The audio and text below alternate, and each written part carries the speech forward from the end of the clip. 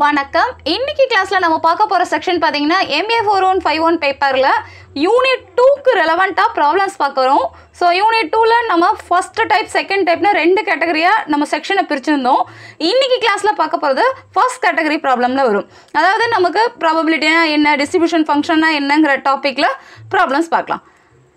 Problem: given the PDF of a continuous random variable x as follows: f of x which is equivalent to 6x of 1 minus x 0 less than x less than 1 otherwise 0.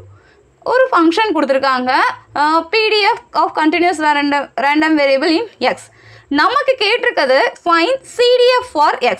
CDF means cumulative distribution function. So probability distribution function கொடுத்து CDF கேட்டிருக்காங்கன்னா நம்ம எப்படி பார்க்குறதுன்னு இப்போ பார்க்கலாம். ஒரே ஒரு function தான், interval எக்ஸுக்கு கொடுத்துருக்காங்க 0 less than x less than y otherwise 0. இந்த கண்டிஷன் மட்டும்தான் கொடுத்துருக்காங்க. இந்த மாதிரி ப்ராப்ளம் கொடுத்தாங்கன்னா இதுக்கு சொல்யூஷன் எப்படி பார்க்குறதுன்னு இப்போ பார்க்கலாம். சொல்யூஷன்: first as usual நம்ம given data எழுதிக்கலாம். given f of x equivalent to 6x of 1 minus x 0 less than x less than 1 otherwise 0. நார்மலாக CDF பார்க்கணுன்னா நம்மளுடைய கண்டிஷன் என்னென்னா f of x which is equivalent to integral minus infinity to at a point என்னென்ன நம்ம convert பண்ணுறோமோ அந்த பாயிண்ட்டை fix பண்ணுங்க. f of x அதாவது given ஃபங்க்ஷன், இந்த f of x with respect to xல நம்ம இன்டகிரேட் பண்ணுற மாதிரி இருக்கும்.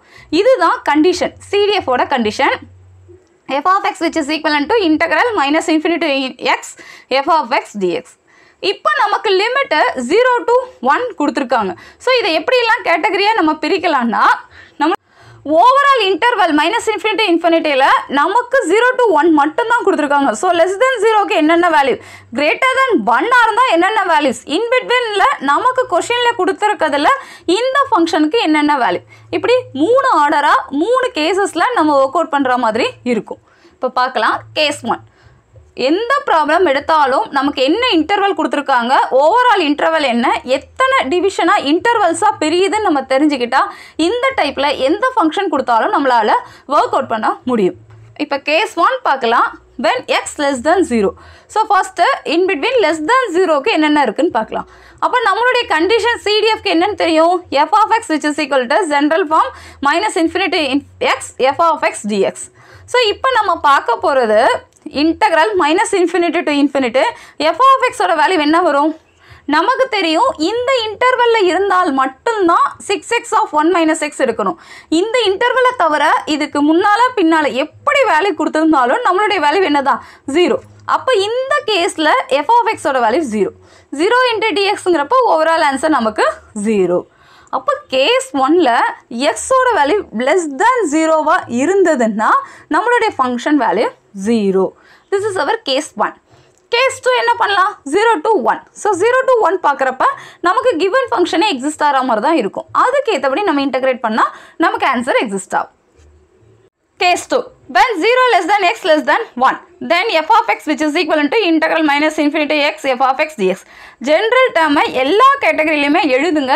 ஏன்னா ஒவ்வொரு தடவை நம்ம எழுதும் போது தான் நம்ம என்னென்ன பாயிண்ட்ஸ் அப்ளை பண்ணுறோங்கிறது நமக்கு தெரியும். டேரெக்டாக போனால் இந்த பாயிண்ட் 0க்கா, இந்த பாயிண்ட் நம்ம ஃபங்க்ஷனில் கொடுத்துருக்கதாங்கிறது நமக்கு கன்ஃபியூஸ் ஆகும். ஸோ ஃபஸ்ட்டு எந்த இன்டர்வலாக இருந்தாலும் நம்ம பார்க்க போகிற CDFக்கு ஃபங்க்ஷன் என்ன, இதோட கண்டிஷன் என்ன நம்ம எழுதிட்டா நமக்கு ஈஸியாக புரியும், ஒர்க் அவுட் பண்ணுறதுக்கு கம்ஃபர்டபுளாக இருக்கும். இப்போ நமக்கு 0 to 1க்கு ஃபங்க்ஷன் கொடுத்ததை இங்கே அப்ளை பண்ணலாம். ஸோ இன்டர்வலை ரெண்டாக ஸ்ப்ளிட் பண்ணுங்க. Minus infinity to 0 f of x dx plus 0 to x f of x dx.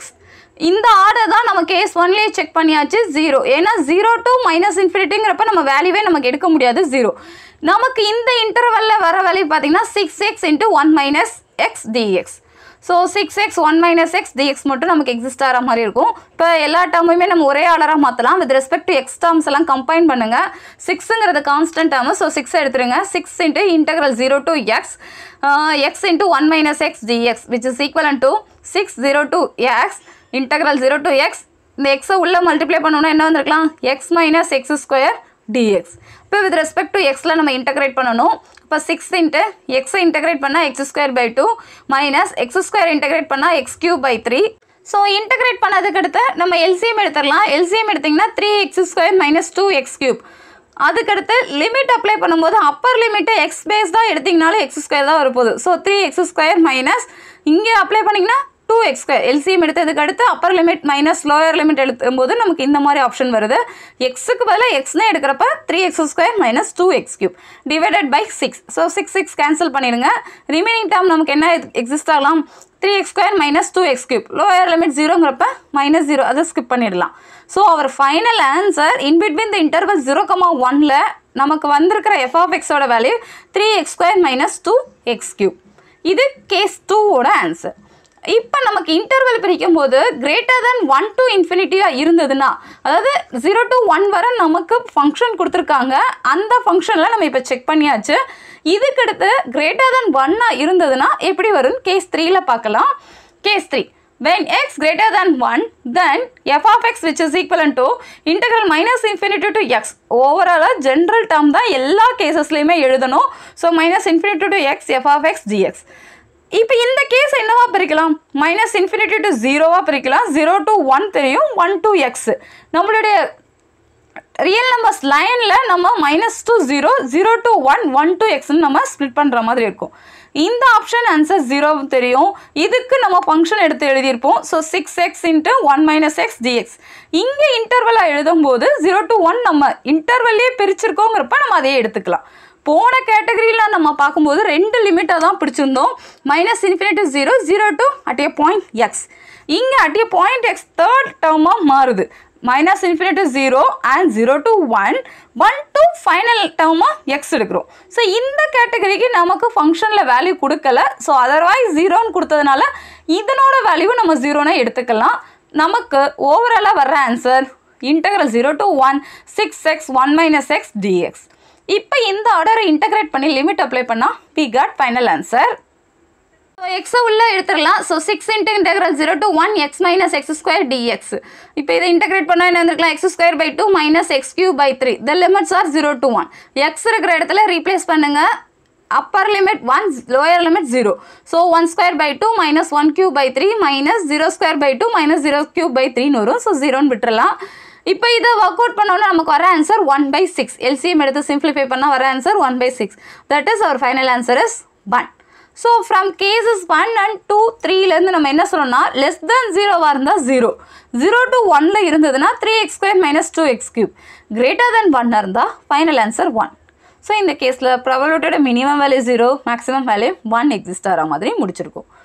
இந்த மாதிரி ப்ராப்ளம் வந்தால் நம்ம இன்டர்வல் பிரிக்கிறது மட்டும்தான் யோசிக்கணும். கால்குலேஷன்லாம் சிம்பிள் கால்குலேஷன் தான். நம்ம இன்டகிரேட் பண்ணுறது with respect to term wise CDF பார்க்குறது ஈஸி. பட் நமக்கு லிமிட்ஸ் பிரிக்கிறதுக்கு தெரிஞ்சிருந்தால் ஈஸியாக முடிச்சிடலாம். ரிப்பீட்டடாக பாருங்கள், உங்களுக்கு ஈஸியாக புரியும். வீடியோ ஸ்கிப் பண்ணாமல் பாருங்கள், சப்ஸ்கிரைப் பண்ணுங்கள், ஷேர் பண்ணுங்கள். டவுட் இருந்ததுன்னா கணித பழைக்கு மெயில் அனுப்புங்க. தேங்க்யூ.